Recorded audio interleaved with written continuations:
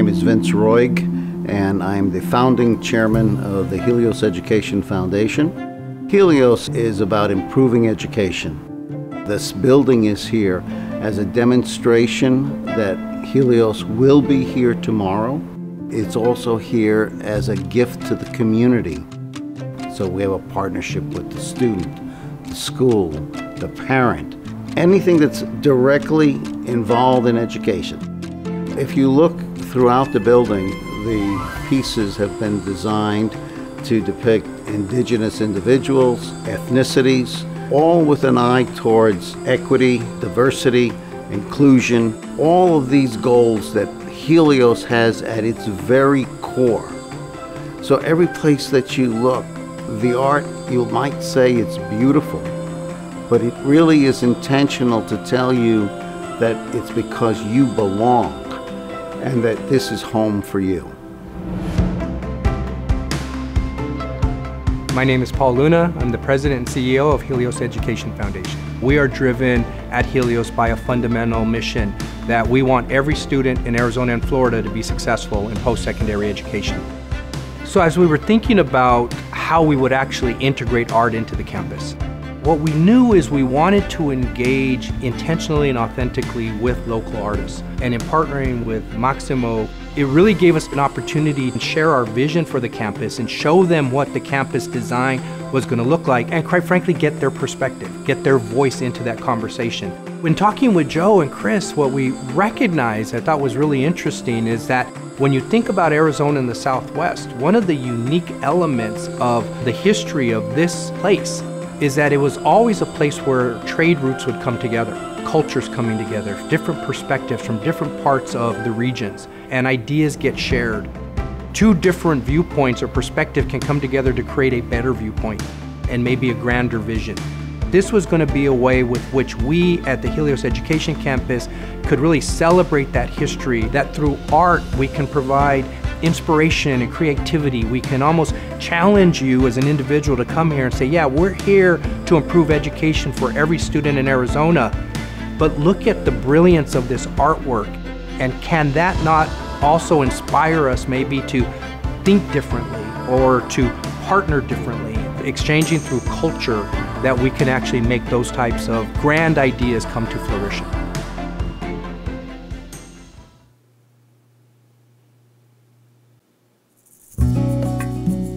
I'm Joe Ray. I'm a visual artist based in Scottsdale, Arizona. I'm a painter, printmaker, as well as a sculptor.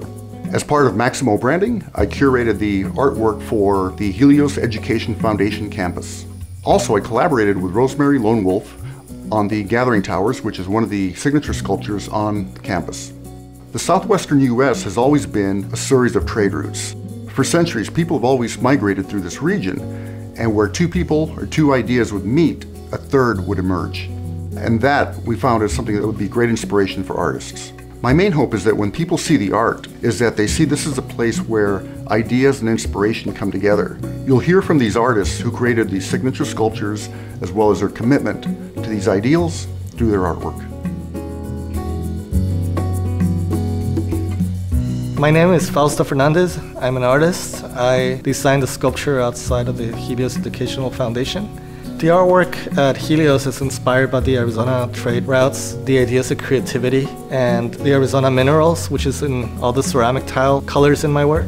All the ideas came out to be one big scribble. And a lot of my work has a lot of scribbles, so I feel that scribbling is really the beginning of creativity. When I thought about Helios, I thought, oh, this is an educational foundation. It's like the perfect timing for me to use the scribble. I wanted the piece to feel like it was made by a community. When I bought all these ceramic tile, it was a lot of work breaking out thousands of pieces, and I thought it would be a good idea to include the students of the new School of Arts and Academics, which are students of Killian Manning. I had about 15 to 20 students help me break tile and assemble it and put it on the floor. We have like goggles, and we had like gloves, and we had hammers. I think that kind of makes it more exciting because we're like in a shop. In a way, we all kind of have these crazy ideas that we always like to break stuff for fun, and I feel like that's what we were doing, all of us together. As you're walking by Helios, I want people to notice this kind of odd, strange movement, kind of enlightenment, fun, and inspired by community. My name is Keelan Maney, and I am a public artist. This process has been really interesting because a lot of times when I do public art, usually the building's built and then they give you a site and they say, okay, the art's gonna go here. This was the reverse of that process. It was really cool because I got to go to Architecton and do a virtual tour of the building before it was built. And Architecton is like really well known for that, to be able to work with artists and to integrate the artwork into the architecture. So it's really interesting because it does give it this really natural, organic feel. My work is called Trade Route Navigator, and it is birds in a radial pattern that are flying around a circle, and then there's a couple birds kind of flying away. And so the representation of that is the support that Helios gives for educational services, and then the path that people can be able to take after they've experienced these services. And so for me, birds are very personal. They represent my students. I teach and I have these students and they graduate and they go away. I always just think of them as these migrating birds that they'll go away, but eventually we'll kind of reconnect. And that's true of a lot of relationships in our life. I really want people to be able to experience my piece and feel like a calming sense, know that the work that they're doing at Helios is really contributing to a whole in our community and really helping people's lives.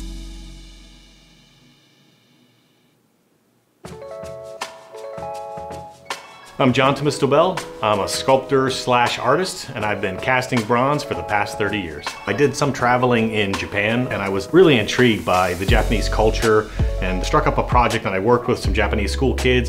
The ideas behind the piece for Helios came from kind of those travels. When I say I just produced the piece myself, I don't think I could have done it without the collaboration of traveling somewhere else, interacting with a different culture, people that have different foundations and systems in place that are not mine.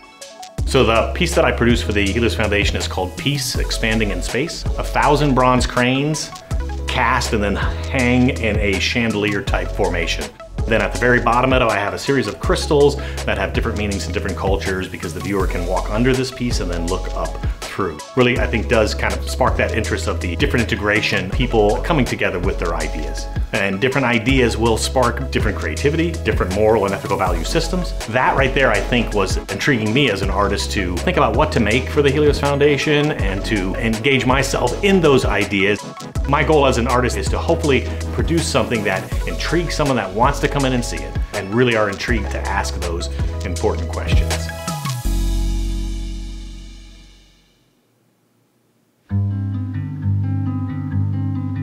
Hi, I'm Rosemary Lone Wolf, and I'm an artist from Santa Clara Pueblo.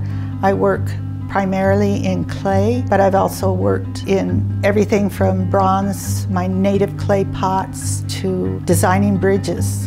The campus was going to be a place where people could come and exchange these ideas. It was just going to be an interaction, and the piece is titled Gathering Towers. I think as far as the idea goes, that was introduced by Joe. This project was a true collaboration, which is very much like what Helios does in bringing ideas together, sort of bring them together, and a third would emerge, and it would be an improvement on it, and we'd problem solve. And in the end, I think the Gathering Towers serve as a really nice spot where people gather here, but the two flames that serve as a beacon to signal there's something happening here, there's something unique that's going on here. Right, and come and join that us. was part of your contribution, which, you know, again, it brings it all together and tells one whole story. Right, so exactly, because there's 5 different stories there, 5 different elements that honor your ancestors, that honor my ancestors. It comes together and honors the present. But I think in honoring the present, we're also setting precedent for honoring the future. When we as a board, and the entire organization embraced the idea that we would make the effort, the intentionality of creating an education canvas where there would be community space for convenings and collaborations. We would hope to be a very open, welcoming environment for anyone who cares about improving education in our state. They will walk away and say, that was a special place. My voice, my perspective was valued and heard. That's a place I want to go back to because that's where meaningful change will happen. We hope that people will feel that this is as much their space as it is that of Helios, because that is by definition what we mean by creating a community campus. We hope that this campus will help inspire the state of Arizona to improve our educational outcomes for every student, and that we've created a special place where everyone can come and roll up their sleeves and work together to make that happen.